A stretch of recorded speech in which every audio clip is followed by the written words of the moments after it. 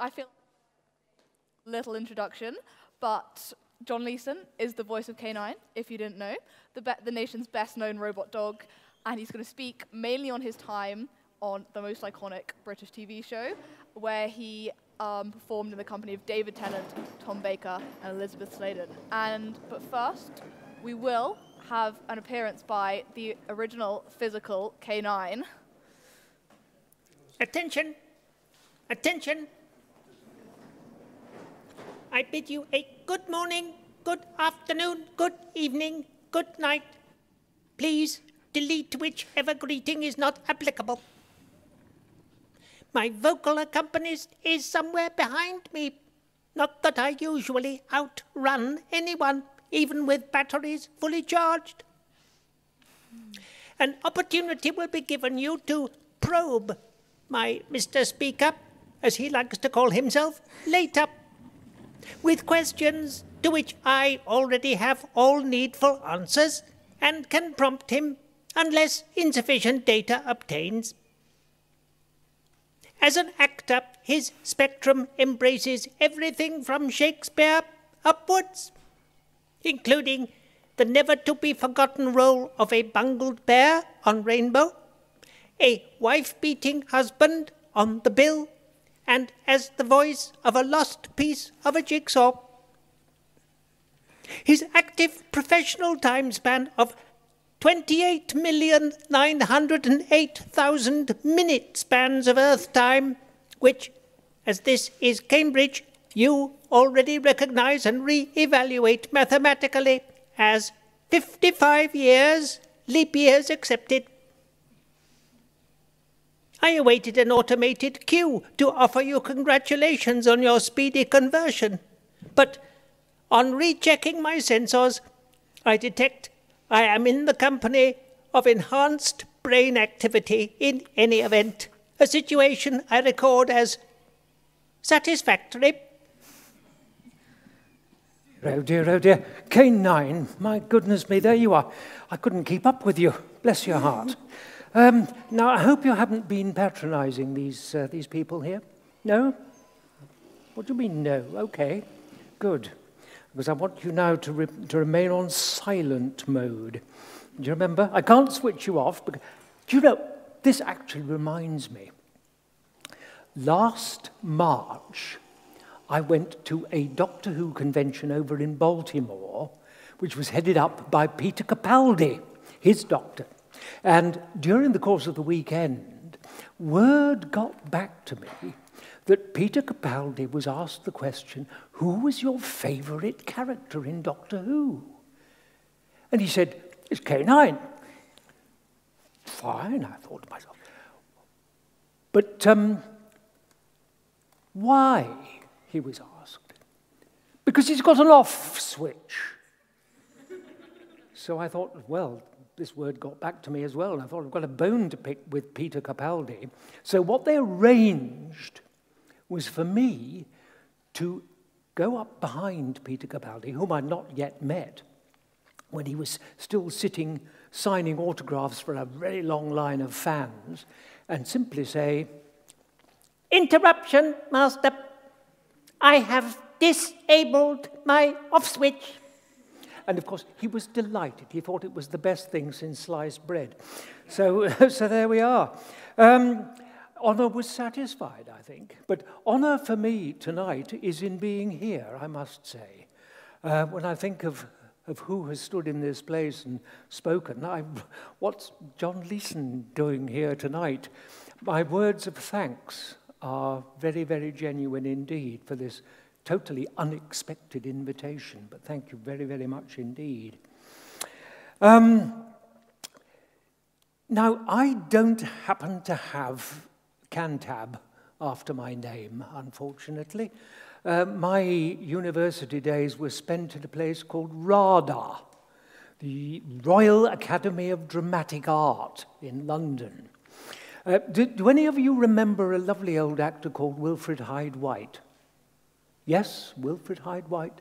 He said, drama schools, dear, don't talk to me about drama schools. I went to RADA and I learned 2 things. 1, I couldn't act. 2, it didn't matter. And of course with him it never did, because he always played Wilfrid Hyde-White playing something. So there we are.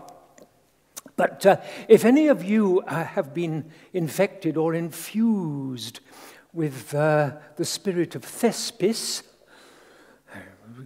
getting Greek here, sorry, and want to become actors or have some connection with the theatre in any way, I shall be around this evening, and if you want to buttonhole me, I can give any advice like don't. No, I don't say don't. but I may be able to help in some way or other if I possibly can. Now, me playing the voice of K9 was, yes, it was an accident, wasn't it? Total accident. I have to take myself right back to the year of our Lord 1977. And here I am standing outside my home in Ealing, West London. Hot day, I'm thirsty. And I think, now I know there's a pub down the bottom of the road. I wouldn't mind going to have a beer. I'll go down there. And I go down to this pub. And inside the pub is a theatre director I'd worked with maybe a dozen years previously up in Rep Theatre in Dundee, Derek Goodwin.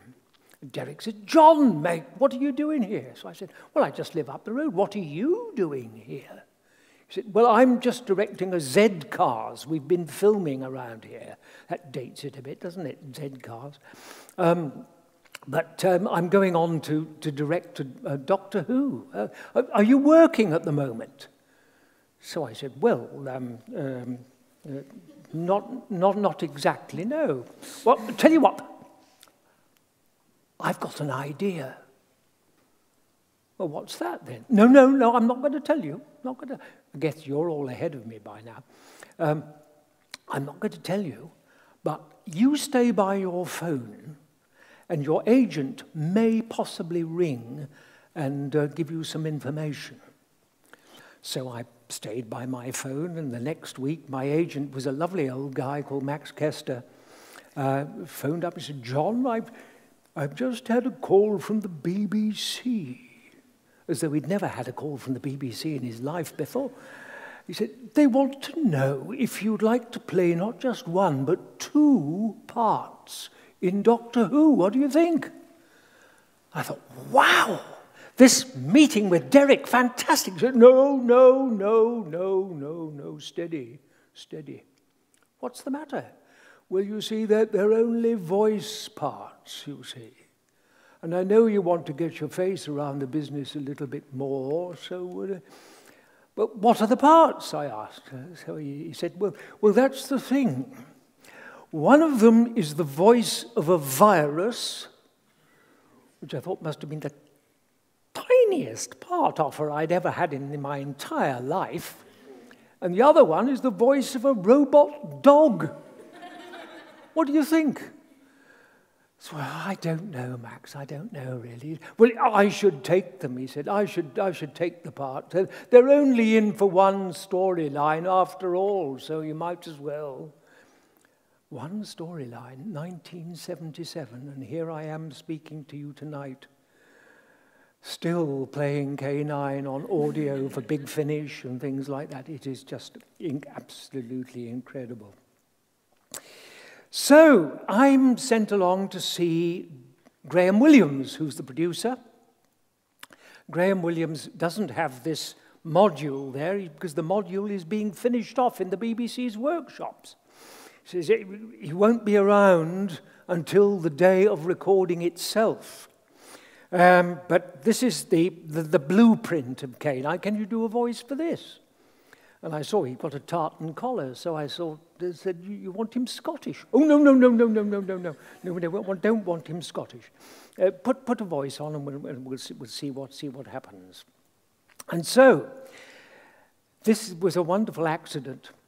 During rehearsals, there was no canine, but there was me. And there was me running around on all fours, being canine, which provided an amazing dynamic, the relationship between servant and master. And Tom Baker thought it was the best thing since sliced bread. He thought it was great, very funny. And at least the other actors could see where canine was supposed to be going. But then, come the recording day, yes, the signals that were being fed into canine to make him move around and all the rest, twizzle his ears or whatever. Thank you. Well on cue. We're on the same frequency as the cameras. Canine comes into camera shot and the cameras just go. So I thought, well, this is it. This really is it. I'm standing there in the studio behind a piece of flattage or something or other, thinking, canine won't be lasting because studio time is fearsomely expensive. And so I'll be out of here before, it will be a one-story wonder. So there we are. The Doctor Who magazine then got in touch with me because I was sort of new on the scene. And I was a little bit surprised because, you see, K9, having been characterized as you see him and as you hear him, isn't the nicest personality at all. He's a smart ass, he knows it all. And he's prone to correct people where he thinks correction's needed and so forth. So he really is rather full of himself. But it can't be helped, can't be helped. I wonder if I'm like that. I must have given some of my own characteristics to K9, I had to think. Anyway, those two happy accidents were brilliant. The happy accident of having met Derek in the first place in the pub, and the happy accident of having been K9 in rehearsal. Tom Baker thought the BBC had missed a trick. He thought I should have been K9 with a nose and ears and everything else.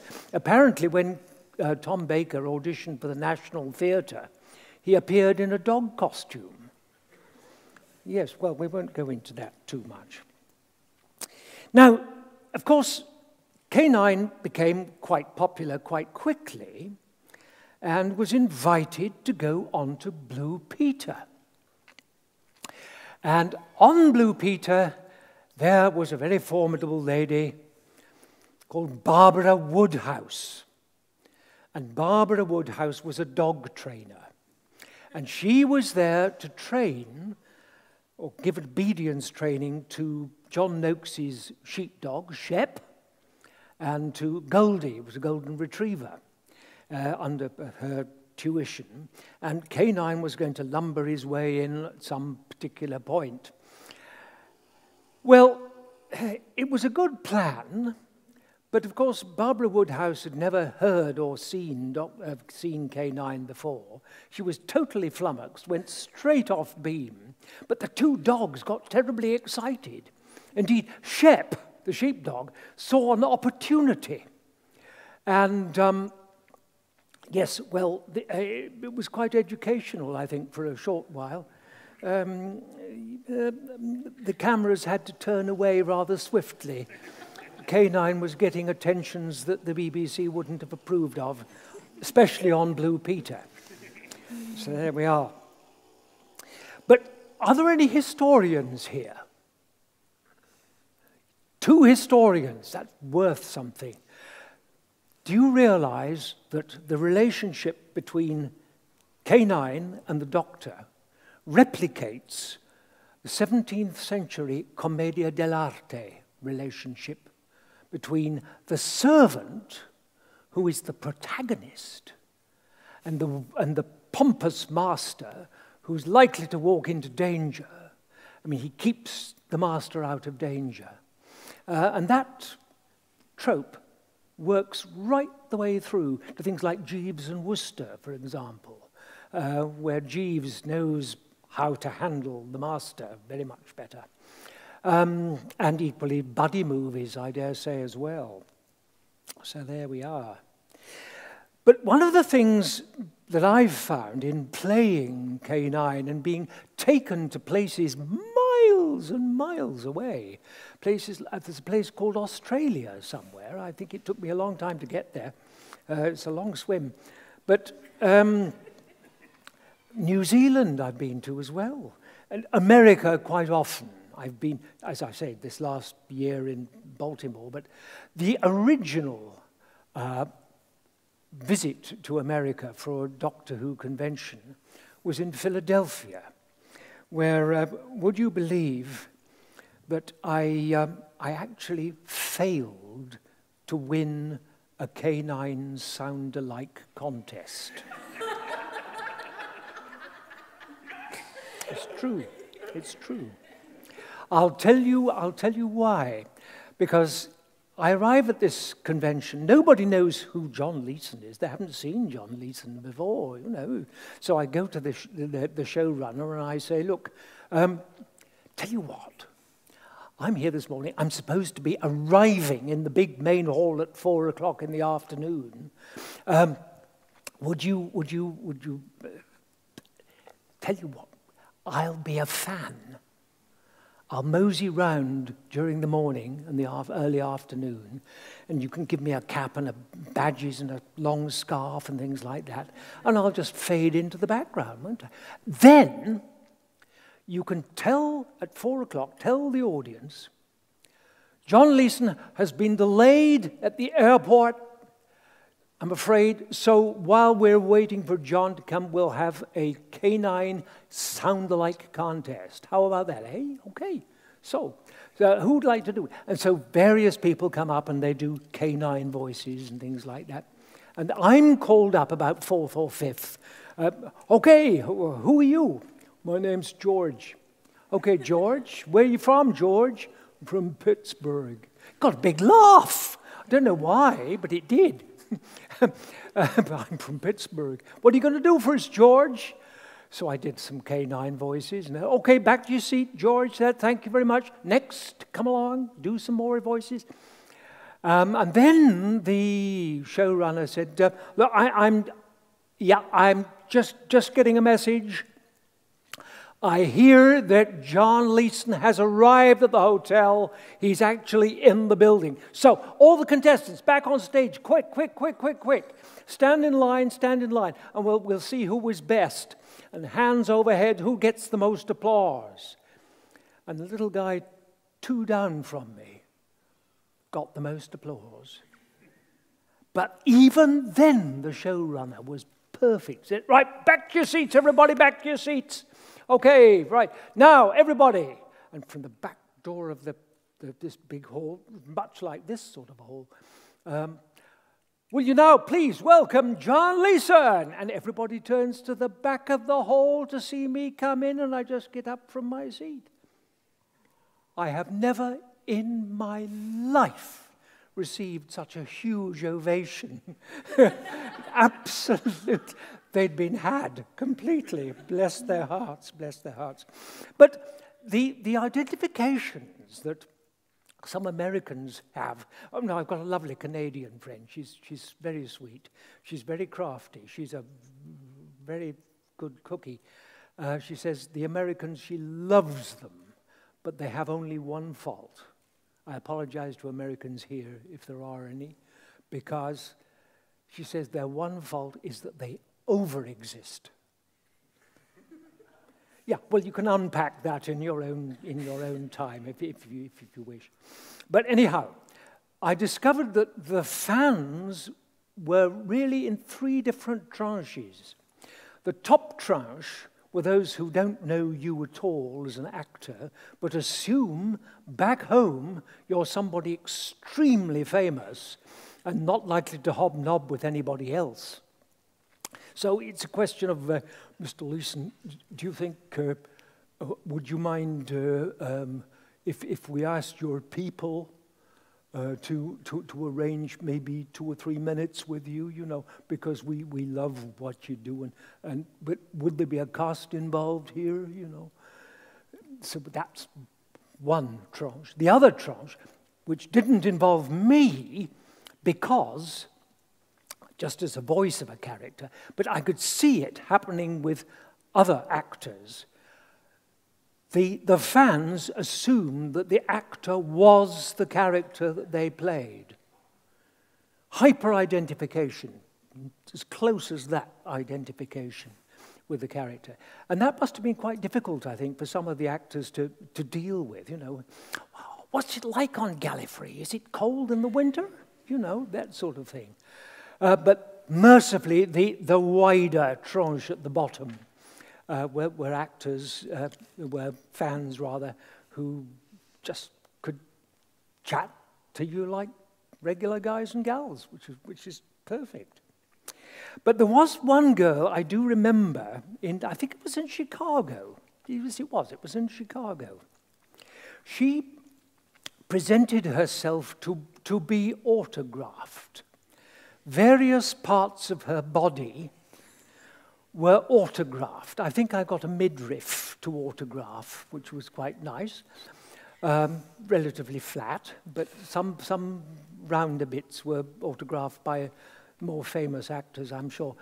But she then had all those autographs tattooed on. And I'm sure my signature, my autographed signature, is walking around Illinois somewhere, even today, which is very, very strange. I think finally, because I'm chatting on far too much, I know, but I had an envelope sent to me in the post by a fan wanting an autograph. I mean, I get lots of letters with fans asking for autographs. But this one, I should have brought it with me. I have it as a prop at home. Simply had John Leeson on it. It was a stamped, franked envelope. John Leeson, no address whatsoever. None. So I thought to myself, well, after all this time, having played K9, at least the name John Leeson is now so well known. I think, do you know, I think I might have arrived. There we are. Anyway, would you like to speak to me at all? And yes, ask that me would questions? be fantastic. Very Thank you so good. much for that. Let's have a round of applause for John. No, you're welcome.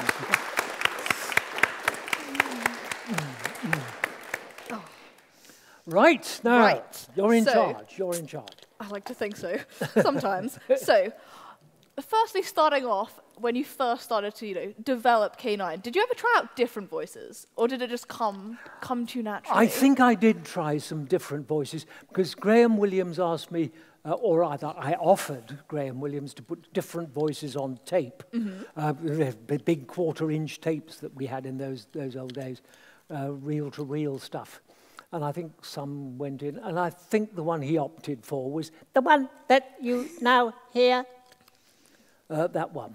Do you happen to remember any of the others? At all? Negative, mistress. Ah, fair play, fair play. Sorry.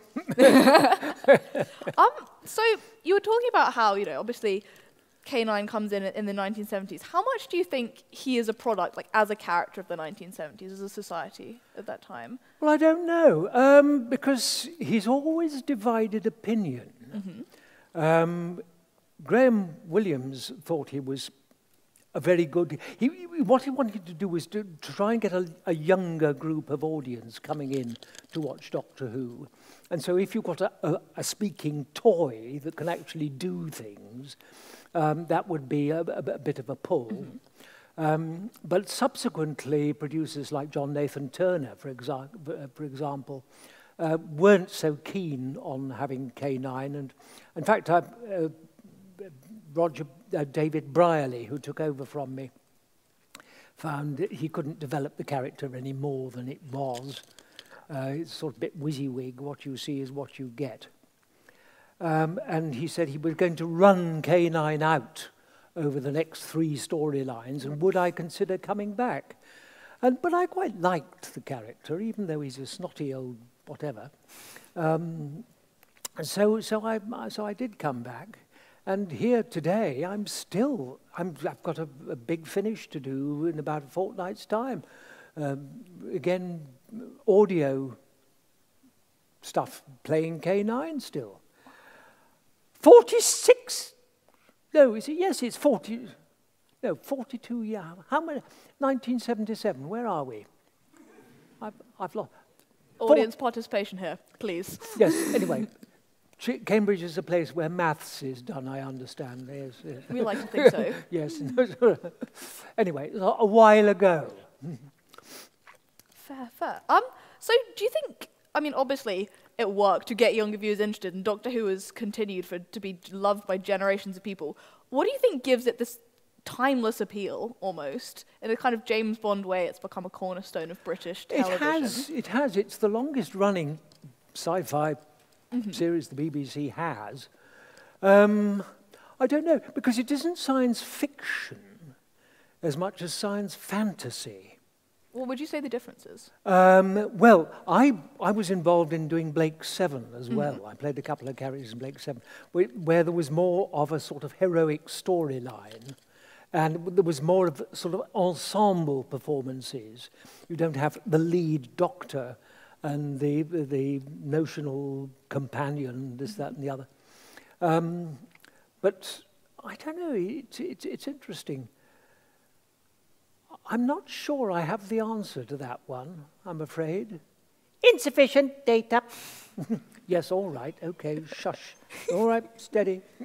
So would you say that Doctor Who pioneered this kind of science fantasy, or do you think it was playing off something else? Well, it became part of the furniture, didn't it?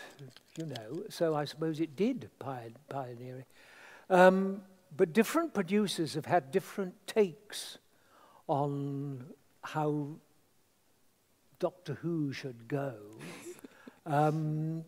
Indeed, the most recent one has looked back at history to a certain extent and recreated historical subjects in a sort of sci-fi background, a sci-fi basis.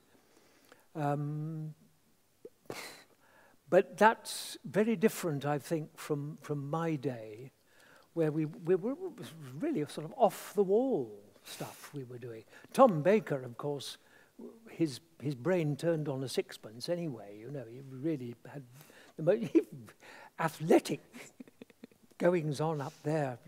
Impossible to imagine. So, but there are different producers have different takes and different pushes, different drives and pulls. Yeah. Loaded question. What's your favourite push and pull? What's your favourite take on K9 that you've done? Oh, the answer is yes. You know what? It always short is. and snappy. I like it. Always yes. Yes. So you've done the main Doctor Who, and you've worked on spin-off series like the Sarah Jane Adventures. Yep. What's it like working on obviously a massive show and then a spin-off series? Is there anything different? No, Did you find the process? you're working as an actor. You are. Fair play. You're within relationships, and you relate, and you know your own mind, K9, better than I know mine. You know, so you just get that precisely. There you are. So you just play the same part, and Tom Baker had a lovely word for acting. He called it celebrating.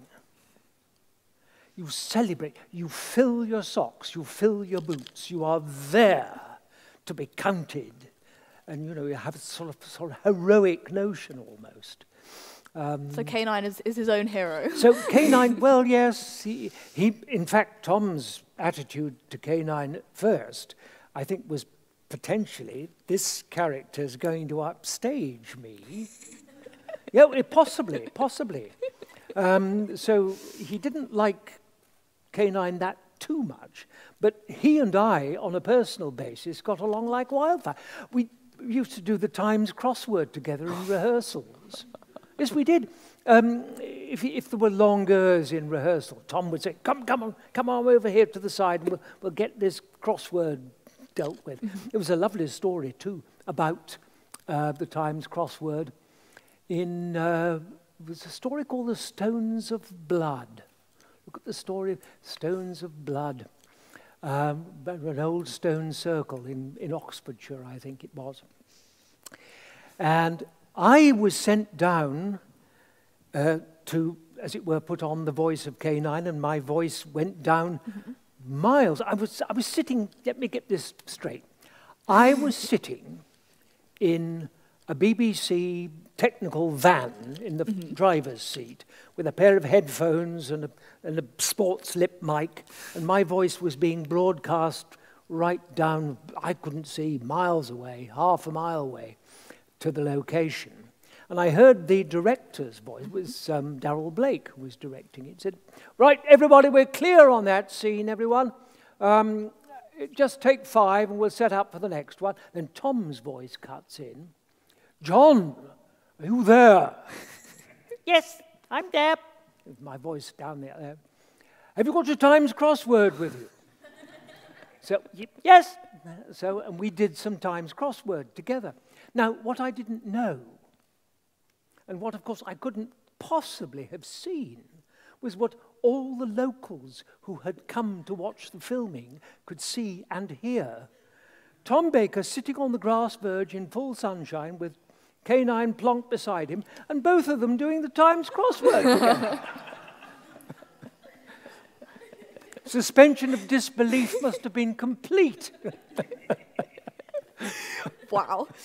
Yep. So would you say Doctor Who's one of the most fun series you've had to work on? Oh, yes. Absolutely. Oh, yes, Fantastic. yes. Yes. In terms of, and I know K9 isn't the only role you've played, and I promise I won't stray too far from Doctor Who, but what do you think are the pros and cons of voice acting compared to like acting on stage or physical acting on TV? There's one thing I can say, apropos of voicing K9 in audio, he moves so much more quickly. Oh, yes. The speed he can travel is amazing, silently even. But yeah, voice acting is quite interesting because you have to encapsulate everything, obviously, in the voice. And concentrating on playing character, you have to be very, very close to the character that you've rehearsed. And of course the pictures are so much better in audio because they're all yours.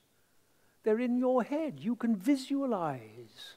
You can imagine. It's an imaginative thing. Yes. I've stopped. No, so start again. No, we can definitely start again. Yeah. So what do you think has been the most ridiculous experience you've had on set with like a doctor like Tom Baker? The most kind of fun you've had when something has gone wrong and you've just had to? Well, I've touched on some of them already, I think. Yes, I can't think now. They've all been fairly ridiculous because the relationship itself is fairly ridiculous. A grown man with a tin dog as an associate. You've got me. I'm being totally deficient. That's all right. Yes. I have 3 snap questions sent in by the Doctor Who Society Oh. who have far more Doctor Who knowledge than I do. Oh, dear. This is trouble. We'll start easy. So, which K9 would win in a fight? Was the first question I was sent. I was unaware there were multiple K9s. Oh, the original one would win. Oh, yes, doubtless. The others were just modifications. Oh, yes, yes. You're very good. No, you're fine. Yes, you'd win. What do you think it would be like if K9 said yes instead of affirmative? Can we have a trial? No, that's interesting because there are some scripts I've been sent. The writers don't quite know how to write for K9, and so I have had to tweak them into K9 speak, if you like. So affirmative is a necessary word. In fact, there was one in this last big finish I did where there was a sort of little comedy routine of everybody saying no, one after each other. And they tried it out with K9 saying no, and it just fell flat on its face. So, no, negative. And that would work, you see, that worked quite well. You heard a titter. You did, yes, I heard a titter. presenting his best voice. And the last question, does K9 have USB charge ports? I feel like the answer will be no, but I will ask it for the Doctor Who Society. Not that I am aware. Not that I'm aware. He may have been mistreated by Shep in the past, but the ports that he has, I don't see any. No, I don't. No, I think that's a sign of assent or something. He doesn't have those ports. Such a shame. So you say that K9 has a very strong character voice. Do you think he had much character growth throughout the series? Not very much. He's pretty well what you see. And it's up to the writers in a large extent to either have him taken over by something where all his usual functions are subverted or whatever else. But in essence, K9 is what you see, I think. So that doesn't stretch me too much as an actor, does it, really? Not like Shakespeare, I can imagine. No, absolutely not. No. Yes. No. But it's been enormous fun over all these years to have played this character. But the trouble is, of course, you're now known for it, and nobody casts you for anything else. What a pain. Any casting directors out there? Yes, I'm free. I'm free. So what has it been like, actually, starting from, relatively unknown, going to this massive, massive cultural movement? What's it been like, that development for you as an actor? For me as an actor, constant surprise, really. I'm just overwhelmed by the worldwide fandom there is for Doctor Who. I mean, there are very lively groups equally in Germany. I've been over to fan conventions in Germany where they've just loved Doctor Who to bits, and equally in the Netherlands. So, yes, it is just surprise, constant surprise. I'm one of those people to whom things happen from totally unexpected directions, like being here this evening, for example. Who would have thought it? You've had Theodore Roosevelt here, you've had Churchill, you've had Margaret, what was her name? Thatcher, yes. Sorry, had a mental blank for a moment. Yes, there we are. So, any questions from Let's open up the floor. Yes. Second row along? Yes, you.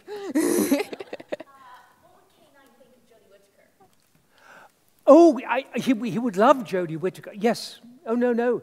He'd have a thought, first of all, what do I call this particular master? Mistress Master? Or Mastress? What? I don't know. Whatever, I don't know. Something like that. But no, one of the characteristics of dogs in any event is loyalty, isn't it? So he's a very loyal creature, despite his other unfortunate tendencies to be patronizing and knowing it all. Yes. You're very versatile, aren't you, K9? Your head goes there, and your head goes there, and that's about it. And surprise, surprise! How wonderful! Thank you very much. Do we have a question on the front row? There was a question at the front here. Yes. Thinking back to K9 and Company. Yep. Do you regret the fact that a spin-off series never happened? Yes, I do, really. I think that would have been quite fun. But I think that was aimed at a rather younger age group than the generality of viewers. There are plans, I know, to make a movie called K9 Timequake. And I believe there is money now behind it, which will be preceded by 2 television series, but again with an all-singing, all-dancing canine, not this particular one, but I dare say I might be asked to voice it. It's entirely possible. So we shall see. Yes, yes, quite. No, I'm with you. Yes, it was mooted first 2 years ago, and it was announced as a definite last autumn, and I'm still waiting, so I'm always the last to hear about anything, believe you me. The actor is the last person to be consulted. Any other questions? At the back there?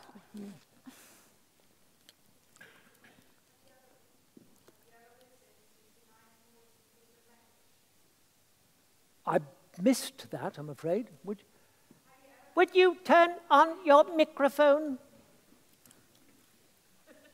Yep. Technical difficulty. Negative. Have you ever Works now? heard K9's No, it voice? works. Oh, there we go. Have you ever listened to K9's voice in a different language? No, I haven't. No, I haven't. It would be... Ja. Oh, Freunde, nicht diese Töne, sondern lasst uns angenehmere Stimmen und freudenvollere. That is by silly, negative, shilly, negative. Schiller, that is correct. Or words to that effect. Yes. Did we have one over there? Yes.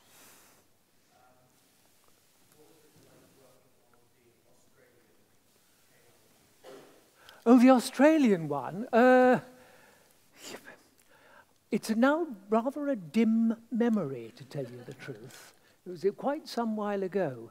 And there again, it was a different K9. They wanted a different voice, and they wanted all sorts of different inputs. So it wasn't classic. I do remember that. So I had a little bit of a stretch, I think, with that one. But the Australian one, it would have been nice to do, I suppose, for continuation and a fee. I always do things for a fee. It's always a good thing to do. Any more? Any more? Throw out your most niche trivia. I do have some other questions left. Good. Which is also niche trivia. So it might be niche trivia. I don't know that much about K9. So one question I got sent in was, did K9 need Leela to move his chess pieces, or was he just trying to include her? I think he was trying to include her. Oh, he's very inclusive, yes. Oh, yes, Despite being a massive smartass. Yes, yes. Bishop to knight 6, mistress. Incorrect. Bishop to knight 6. Do you think K9 would be as popular if he first appeared on today's show? Like, do you think the mood of Doctor Who has changed? I from think when it he was first has. introduced? Yes, I think it has. But I think, well, fashions change so much as well, because I spoke to a lovely guy whose wife was involved quite heavily in the Doctor Who thing, and he's saying they shouldn't be calling it Doctor Who anymore because it's not classic. It's lost its original heft, if you'll excuse another foreign word. In what sense would you say that is? What's changed? It's become more serious. It's become darker in some ways. There was, in terms of the Fourth Doctor and Tom Baker, there was a lightness and lift. It's not that it wasn't taken seriously, but there was a joy behind it. It was on its own trampoline. It bounced. Today, it's taken more seriously, which I think is a shame. But that's just personally, that's me talking as a viewer. I don't say that with any great passion or anything, no. So what do you think, if we're talking about the new series, I mean, obviously we now have the first female Doctor, which is fantastic. What direction do you think the new, and we're going to have a new producer, they're going to take the show in? You've talked about the kind of historical, give us some Haven't a clue. clue. I Fair enough. haven't a clue. Do you think the canine would... Mind Well- reading not possible from this unit, mistress?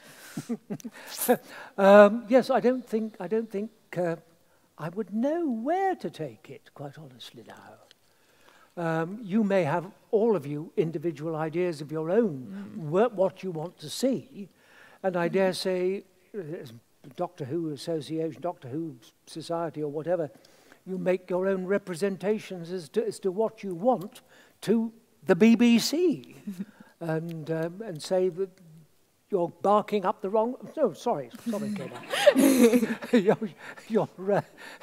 You're off target. Bring it back on target, please. Something like that. So, last question.